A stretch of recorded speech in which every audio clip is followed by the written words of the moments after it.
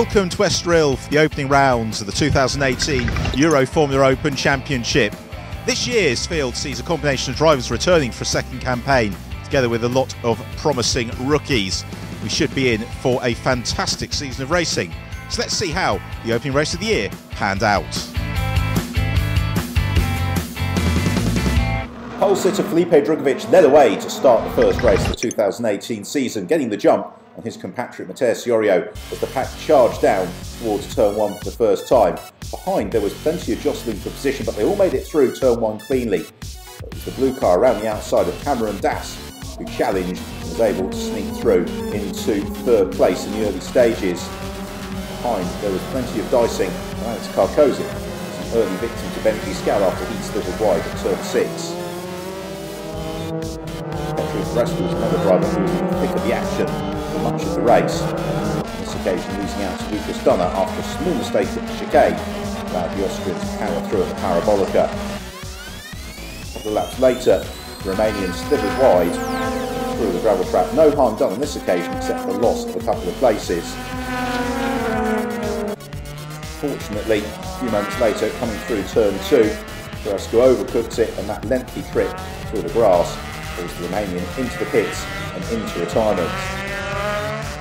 The front of the field though, Felipe Drugovich did a masterful job of stretching the field. The Brazilian dominating proceedings from lights to flag, coming through to claim the first victory of the 2018 campaign for RP Motorsport. Carlin teammates Matthias Iorio and Cameron Das completed the podium, with Bentley Scal claiming the rookie honours for Teo Martin Motorsport with a 5th overall.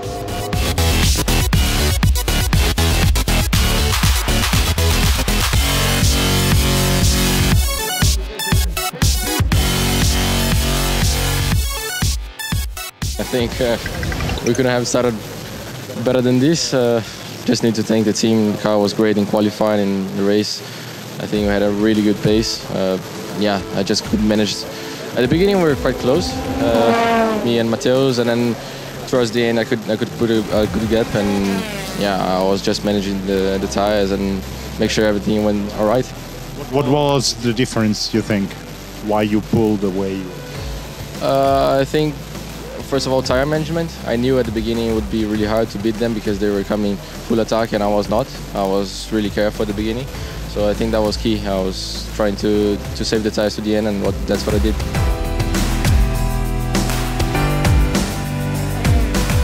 From pole position, it was Petru Florescu who led away as the pack charged down towards the first corner. The Romanian, though, having to defend from Marcus Siebert as they all arrived into the damp first turn. They made it through safely, but there was plenty of jostling for position. Yanis Fitcher jumping up to third in the early stages.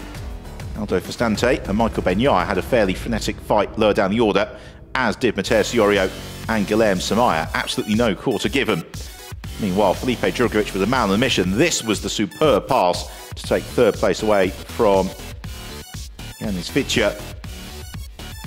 Bentley Scal then slipping past the German a couple of moments later. Meanwhile, that was the mistake from Petru Florescu that just opened the door for Marcus Siebert to take the lead, having applied the pressure to the Romanian for several laps. And then, despite the best efforts of Florescu, he couldn't keep charging Felipe Drugovich behind. The Brazilian surged to the inside as they went towards the first corner. Thereafter, Florescu was also demoted by Bentley Scal, and as he got pushed wide on the exit of turn 2, that opened the door to Yanis Fitcher to slip through and snatch 4th place. Marcus Siebert then came under sustained pressure from Felipe Drugovich, and the final 2 laps of the race were an absolute showdown. The Brazilian trying every which way to overhaul Siebert, but to no avail. It was Marcus Siebert who took the victory just from Felipe Drugovich, with Bentley Scal completing the rostrum and also coming home as the top rookie. It was an absolutely thrilling race.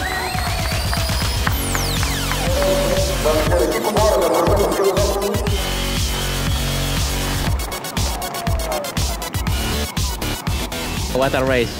The track was a bit damp. You know, it's a bit tricky in the first lap to go in the good lines and more. But yeah, it's like you say, in the first lap, really nice fight with Petru. After he made a little mistake in corner 6, he ran wide, so I passed him. And after I try to push as much as I can. But in the last laps, I have I don't know, I make a big one mistake in one lap. I run a bit wide, and yeah, Drugovic catch me a bit. So yeah, the last 2 laps was really hard with him. Nice fight, so I'm really happy. First victory of the season. I don't have a lot of time in the car, you know, it's my 3rd time in the car, so I'm really happy. Looks like a very open championship. Yeah, so far. Looks open, we'll see, you know. It's 5, 4, 6, 7 good drivers in this race, I mean, right?